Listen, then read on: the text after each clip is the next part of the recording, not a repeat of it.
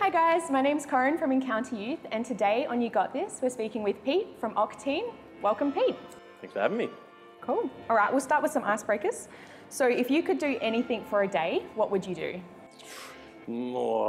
My anything for a day is probably to be a professional surfer, I would say. That would be a pretty nice thing, just to hang out and travel the world and surf all the beautiful beaches and follow the sun around. Can you tell us a few of your hobbies? But generally for me, anything outside, anything where we're outside in nature is generally things I enjoy. So going for a walk with a dog or down by the beach, skateboarding, hanging out with mates, anything outside. I like to go running as well, which is something that just clears my mind and makes me feel fresh and alive. What is a fun fact about Pete Mann?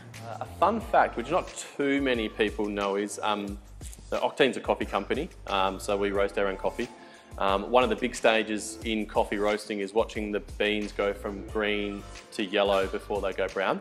But I'm colourblind, so I can't tell the difference between green and yellow. Often they get kind of confused.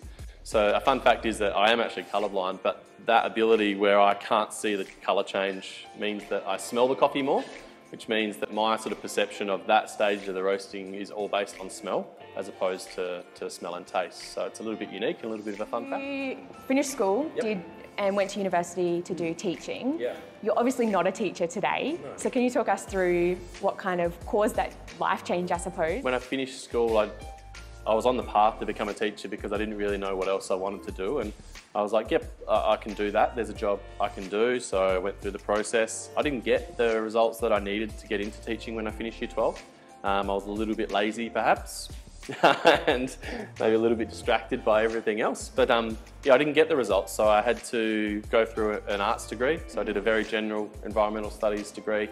And then teaching at the end to get into teaching. Started teaching, doing relief work, bounced around different schools and eventually sort of landed at some contract positions and some permanent stuff. And this was over the journey of 5, 6, 7 years. Probably at the same time I was learning more about coffee and I was just falling in love with it. And I was like, all right, how do I make that my career as opposed to teaching? So I sort of slowly transitioned out. Started working in cafes, different cafes around the place to make that my career. And then eventually, yeah, probably 3 years ago, took the plunge and said, all right, no more teaching.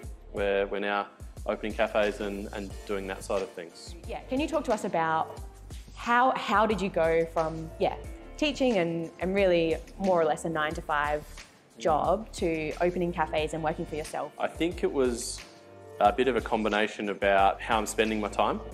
You know, we work, everyone works a lot. The majority of your time spent is at work. And I was like, am I enjoying what I'm doing teaching? And there was parts of it that I enjoyed. But the more I learnt about hospitality in general, probably being around people and having control over my own business and control over how I was spending my time, the draw of that became more than staying in a stable teaching job. But I wanted to spend my time doing things that I wanted to do. And that was creating my own business and doing it that way. And look, the worst thing that can happen is it fails. I'm totally okay with failure, and if that's one thing that we can take away is that it's okay to fail. It absolutely is. If you're doing something you love and that you want to do, if it fails, no big deal. It's amazing what you think of when you're put under the pump or when it's something that you really want to do. So I think I've definitely learnt that over the last couple of years. Did you see a gap for what you wanted to bring to the cafe culture in Adelaide or more broadly South Australia? Yeah, I did. And it was during that time when I was teaching, but I was going to cafes, working in cafes and just doing as much research as I could at what was out there. So opening a cafe is one thing. We're a coffee company where we roast our own product as well. So that was one point of difference which I wanted to identify straight away, which sets us apart from any other cafe who may use another coffee roaster. And then I also wanted to set it up to be different in terms of creating a brand and a lifestyle. Our point of difference was, how do I create something which stands out? And then again, more research, what are companies which stand out? And I was listening to a lot of podcasts at the time. And one of them was, I can't even remember what the podcast was, but it was talking about how Steve Jobs created Apple. He basically created two things which he loved, which was design and technology, and created Apple. And I was like, oh, right. Easy, right? What are two things that I love? I was like, well, I love coffee and I love being outside. I love adventure. I love all those two things. So I was like, all right, well, that's the brand. Let's put those two together and go from there. So That's how Octeine started. Octeine is effectively, fuel and energy for adventure. So sort of played off that with the name. Octane and caffeine together is Octeine. And we just sort of built off that. What advice would you give to young people looking to start a business? I think the most important thing about starting a business is that you're not in it for money. You've got to be passionate about whatever it is you're doing. And from your perspective, you've got to be thinking of a problem that you can solve or something that you can add value to. I feel like if you're going in to start a small business to make millions of bucks, it's not necessarily the right way to go about it, because that mindset will change how you look and how you interact with your customers. And I don't think that's the best interaction from my personal opinion. Year 12s are often told that this is the most important year of their life. What would you say about this statement and what are your thoughts on it? Well, coming from a school teacher background of Year 12s, quite often see the importance that is put on the Year 12, your Year 12. I think, I always used to explain it to the kids, it's an opportunity for you to test yourself for the very first time. This is the first sort of real test of how you're going to go with something which is, I guess, judged by society. Because society judges how did you go in your Year 12. The reality is that it doesn't really matter. It's an opportunity for you to test yourself. If you excel, great. If you fail, great. If you learn something about yourself along the way, great. I don't think your result is important. You can change, chop, move all over the place with different careers and jobs. You can do future training years after.